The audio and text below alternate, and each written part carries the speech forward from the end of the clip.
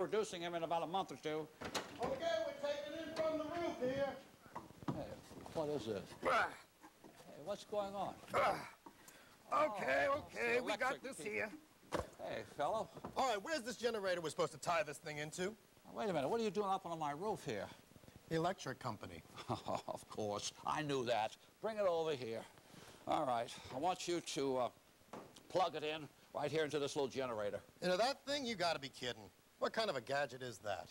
Gadget? Fellow, this happens to be a nuclear power plant. Say that again? A nuclear power plant. Well, that's what I thought you said. Listen, Well, what kind of work do you do around here anyway? You ever watch television? Well, sometimes. I work the night shift mostly. Oh, yeah? Wait a minute. You're that famous doctor on television. Dr. Morgus. Of course I'm Dr. Morgus. Everybody knows that. Bring it in here. Your people down there know me, I'll tell you that. Oh, well, you really got their goat. Yeah. Before the night's over, I'm going to get their money. Believe me. Now, just hook that up in there. Okay. And I'm going to show you a little something out front. Got it. All right, come around here.